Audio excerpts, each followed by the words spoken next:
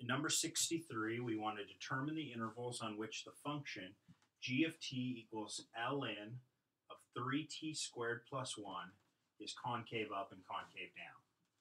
Okay, so we know what we need to do here. We need to find a second derivative of this function.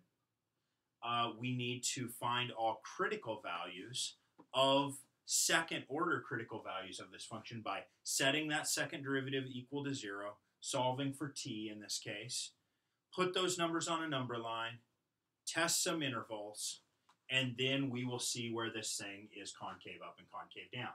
But the very first thing we need to do is we need to take a second derivative of the function.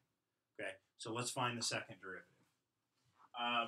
The first derivative, g prime of t, is going to equal, well, I have ln of something, so the derivative of ln of something is 1 over what's inside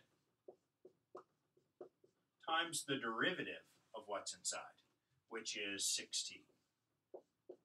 If you would prefer to write it this way, that's fine. It's 6t over 3t squared plus 1. Okay, so that's a first derivative. Notice that if I want to take a second derivative and get g double prime of t, then I'm going to have to use the quotient rule, because this is the quotient of two things. So I've got the bottom, 3t squared plus 1, times the derivative of the top, which is 6, minus the top, which is 6t, times the derivative of the bottom, which is 6t, over the bottom, 3t squared plus 1, quantity squared. Okay, this is kind of a mess, so I'd like to clean it up just a little bit. So let's move up here, and we've got that g double prime of t is equal to, let's expand this a little bit, it might be easier to work with. So I've got 6 times 3t squared, I'm going to distribute the 6, and so I get 18t squared, plus 6, minus 36t squared, all over 3t squared plus 1 squared. 3t squared plus 1 quantity squared. All right, on top, I see right now that I'm going to get a 18t squared minus 36t squared is minus 18t squared. So I could rewrite. So this is g double prime of t is equal to, and I could even factor out a 6, but maybe I should take that in the next step. So I've got negative 18t squared plus 6 over 3t squared plus 1 squared. If I wanted to here, I could factor something out, but I don't think I need to. I think right now I'm good to go. What I need is I want to know where is the second derivative equal to 0. In other words, where is the top equal to 0? Or where is the bottom equal to 0? And right off the bat, I can see this bottom, that's not 0, right? Because the bottom cannot be 0. It's always going to be positive. Not only is it squared, but this thing is a positive number plus a positive number. That's never 0, okay? This could be 0, but plus 1, it's not. So all I have to really deal with then is where is the top 0? In other words, where is 0 equal to negative 18t squared plus 6?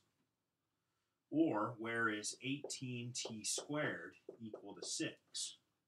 Or where is t squared equal to 6 over 18? But that's just 1 over 3. And that means that t would be equal to plus or minus the square root of 1/3. And these are my second order critical points, are plus or minus the square root of 1/3. All right, so let's put these things on a number line and look at them a little bit. I'll erase a little bit of this over here. Let's see, we still need my second derivative, but I suppose that this guy qualifies as my second derivative. So let's look at him. That's my second derivative simplified. And I'm going to put these guys on a number line. So let's draw our number line over here. So here's a number line. Remember, we're using second derivative.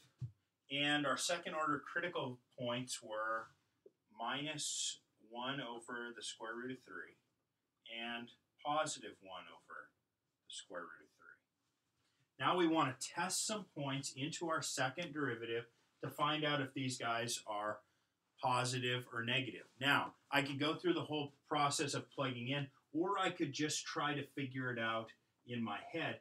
Look at the bottom of the second derivative. I just said this before, but it's worth noting. It's always positive, right? There's no way that the bottom here is ever going to be negative, so I don't really need to worry about it. I just need to figure out, is the top positive or negative, and that will get the job done for me. So if I'm testing something way over here, like let's take something big like negative 10. Well, negative 10 squared is 100. 100 times negative 18 is a big negative number, plus 6 is still negative. So things over here must be negative. So notice I didn't actually plug it in by hand. I just used my head for a second and said, if I have a number over here, is it going to be positive or negative? And it's quite clearly negative, so I don't need to do a lot of work. What if I plug in 0? Remember, the bottom doesn't matter. It's always positive. So if I plug in 0, that's 0, and I get positive 6 over a positive. That's positive. So on this interval, I get positive values. Over here, let's take something like 10. 10 squared is 100, times negative 18 is negative 1,800, plus 6 is a very big negative number. So we get negatives. Remember, negatives mean concave down or up. Well, it means concave down. Negatives mean concave down. Positives mean concave up. And now I'm just ready to write down my answer. I have figured out where my function is concave up and down using the critical points of the second derivative. And so I can say that f is concave down on, it's concave down from negative infinity all the way to negative 1 over root 3, and it's concave down from 1 over root 3 to positive infinity. Also, f is concave up on the interval from negative 1 over root 3 to 1 over root 3. And that's my answer.